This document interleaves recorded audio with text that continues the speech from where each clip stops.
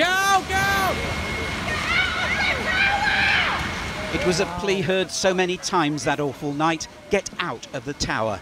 But many chose to ignore it because the instruction from the fire brigade was to stay put. Advice exposed as fatally flawed today. The inquiry heard the first 999 call alerting the emergency services. Fire brigade? Yeah, hello, hi, in the fire, flat 16 Grenfell Tower. Sorry, a fire where? Flat 16 Grenfell Tower. Right, okay. Quick. They're on their way already. Yes, I know it's burning, but they are on their way. You've only just called, as long as you're okay. Bahelu Kabedi was reporting a solitary fire in flat 16 on the 4th floor where he lived. But the inquiry saw a sequence of phone video showing how quickly it spread. The flames had moved into the combustible cladding outside the tower and were spreading up and down the building.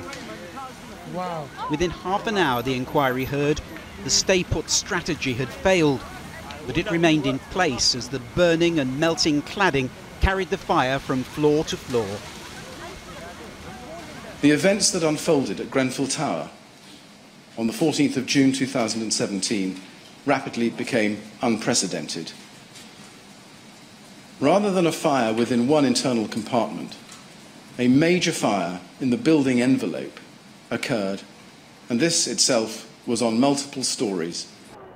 One of the first expert witnesses told the inquiry the fire brigade advice for people to stay in their flats did not take into account changes made to the tower in its refurbishment.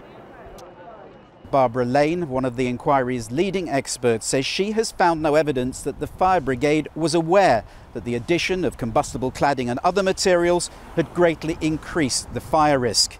That heightened risk meant that staying put was the wrong advice, she said in her initial report, and then pointedly asked why it took until 2:47, 41 minutes after the fire was declared a major incident, for the advice to be withdrawn. And it is that delay that is upsetting survivors' groups. Devastated.